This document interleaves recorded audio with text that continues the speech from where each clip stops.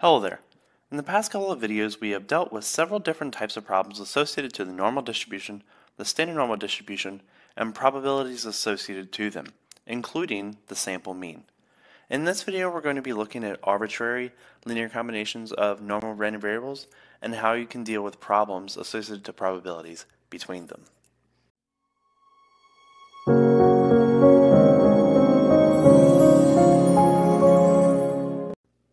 So the main idea that we're going to be focused on is centered around this theorem that I have stated here. Let a and b be real numbers, and let x and y both be independent, normal random variables. So they are IID random variables, in case you are familiar with that term. So then we're going to define a new random variable z, which is defined by the linear combination of x and y. So as long as x and y are independent normal random variables, this new variable we have introduced, the linear combination of x and y, also is a normal random variable. I'm not going to prove this theorem here, so I'm just going to leave it as an exercise to those of you who already have some theoretical background on how to prove these types of things, such as moment generating functions, for example. So let us look at a particular example on how we can actually use this particular theorem to solve probability problems. So let us begin by defining a few variables to work with. So let x be the amount of time spent on an exercise warm-up.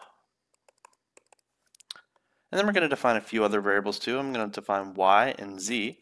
So b is going to be the amount of time spent on an exercise routine. And then z is going to be the amount of time spent on an exercise cooldown. So I'm going to assume x, y, z are all independent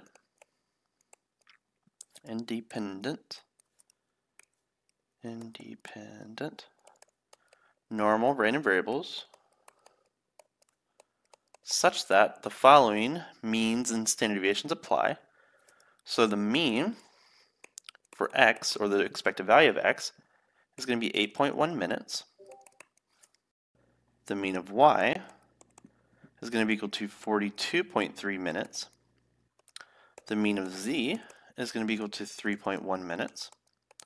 Let's also define some standard deviations as well. Let's define the standard deviation for x to be equal to 1.2 minutes, the standard deviation for y to be equal to 5.2 minutes, and the standard deviation for z to be equal to 0.7 minutes. So you should already be familiar with how to solve some basic probability problems associated to single variable things. So for example, we can solve basic probability problems. For example, what is the probability that a randomly selected person from this population has a amount of time spent on an exercise warm-up longer than 9 minutes? So we know that we can easily find this area by integrating from 9 to infinity of 1 divided by sigma x square root of 2 pi times e to the minus 1/2 x minus mu x divided by sigma x, the quantity squared, dx. So once you actually work out this integral using either Desmos or some other numerical method, you can find that this probability is approximately equal to 0.2266. Similarly, you can answer, say, another problem.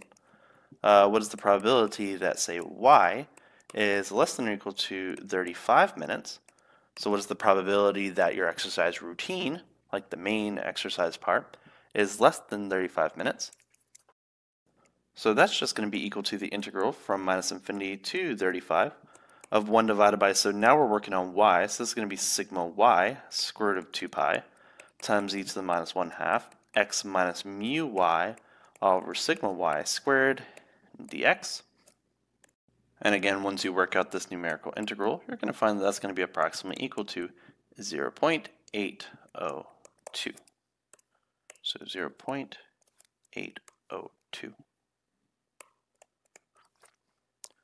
And again, you can solve problems such as, what is the probability that your warm-up is less than 7 minutes and your cooldown is less than 1 minute? So as we already know, x and z are independent random variables, so the probability of event 1 and event 2 is just going to be the product of the probabilities. So this is going to be the product of the probability that x is less than 7 minutes times the probability that z is less than 1 minute. So this is going to be equal to the integral from minus infinity to 7 of 1 over sigma x square root of 2 pi e to the minus 1 half x minus mu x all over sigma x dx.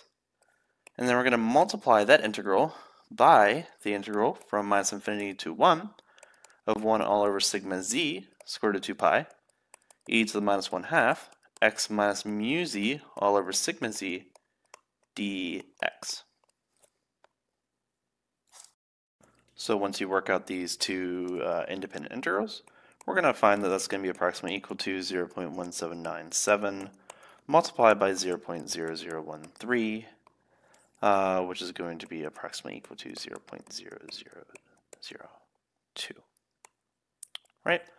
So that is nothing new. That's just probabilities on single variable normal probability problems. So what about linear combinations? So now I'm going to introduce a new variable. So I'm going to define S. So this is going to be called my exercise value score. And you can create your own type of linear combination between these variables. And you can determine what that meaning of that variable is, of course. Let's define it to be equal to 0.5 of x plus 0.4 of y plus 0.1 of z. So if you look here, the sum of these coefficients is equal to 1, right? So we're pretty much weighting the warm-up, the cool-down, and the actual exercise routine a little bit differently. So if you sort of look at this, we're pretty much weighing the warm-up extremely more than the rest of these things.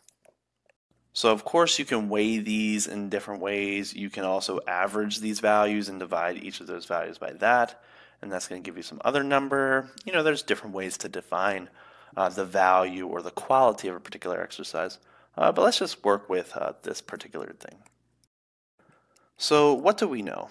So since x, y, and z are independent normal random variables, then since S is a linear combination of those independent normal random variables, that means S also is a normal random variable.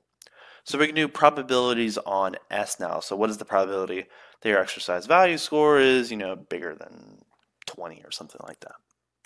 But in order to calculate those probabilities, you need to calculate the mean and the variance, or the standard deviation, of this random variable as well, so you know what to sort of integrate here, right? So let's start off with calculating the mean of S, which again is the expected value of S. So we know the expected value of S is going to be equal to the expected value of 0.5x plus 0.4y plus 0.1z.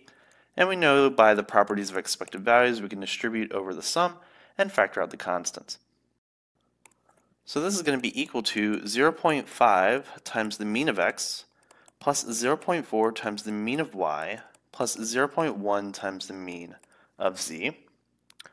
So once we plug in all of those numbers that we had for mu x, mu y, and mu z, so 8.1, 42.3, and 3.1, you can get that the mean of S, or the mean of the exercise value score, is going to be 21.28.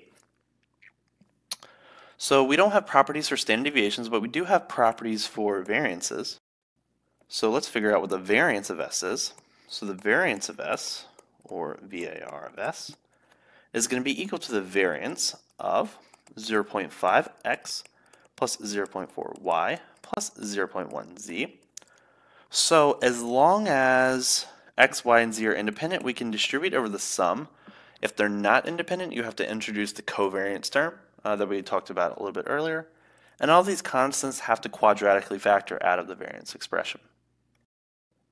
So that's going to give us 0.5 squared times the variance of x plus 0.4 squared times the variance of y plus 0.1 squared times the variance of z. So remember, we were given the standard deviations of 1.2, 5.2, and 0.7. We need to square each of those values and then substitute them into this expression.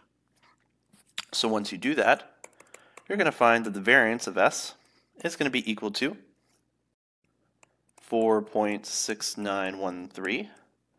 And that means the standard deviation is just going to be the square root of this number, which is going to be approximately equal to 2.1659. So we have our mean and we have our standard deviation.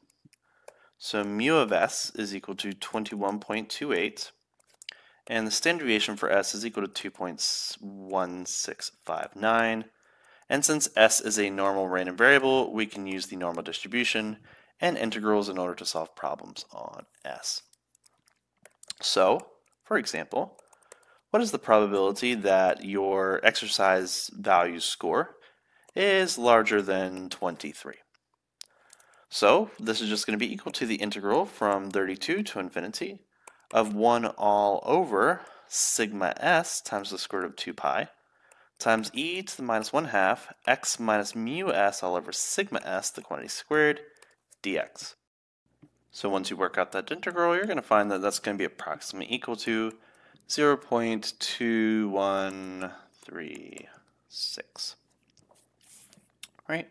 So that's how you do probabilities on linear combinations of random variables. Now, just as a side note, if these variables, so remember, if we have some population, right? Let's assume this population is normally distributed, and then we take out a simple random sample, say of size n, from this population. So this is just full of x1, x2, down to, say, xn. So these are all normal random variables as well. So using these things, and let's assume that this population has a mean mu x and sigma x. So one can derive those properties that we proved before with the central limit theorem. One can show that mu x bar is equal to the expected value of bar, which is actually going to be equal to just mu x. And you can also prove that the sigma x bar is going to be equal to, of course, the standard deviation of x bar, which is going to be equal to sigma x over the square root of n. And that's only if you're taking a sample from a normally distributed population. And of course, all of these values have to be independent from one another, right? So the property associated to the central limit theorem says it doesn't really matter what the distribution of the population is, but if the population is normally distributed, usually these values, mu x bar is going to converge to mu x, and sigma x bar will converge to sigma x over the square root of n a lot quicker than compared to populations that has distributions that are not normal. So that is just some special properties and problems that you can solve using linear combinations of normal random variables. Hope you enjoyed. As always, if you enjoyed, please like this video, consider leaving a comment, and if you enjoy the channel content, please subscribe. We publish several new topics every single week. Thank you.